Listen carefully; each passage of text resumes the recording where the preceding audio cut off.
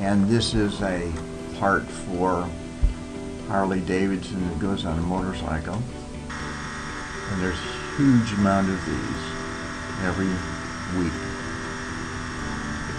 And right now there's between 6 and 8 people that's polishing this part. And the payback on this would be under 6 months. So picking up this part and polishing it could be incorporated into the standard cell as well. So that not only can you cut off the gates and risers and you take off the parting line and do some machining, but you can also do some polishing of the part. Now the volume of this is so great that you'd actually have a dedicated cell just for finishing.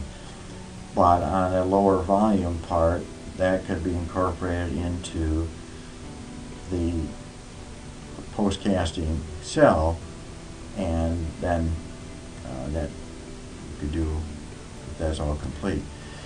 Ordinarily, this is work that a customer would send to somebody else, or they'd have a lot of people with belt sanders and polishing the castings.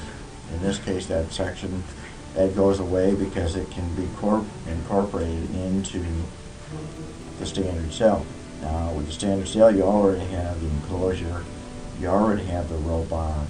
So what you do is add the belt sander and the necessary gripper for the part.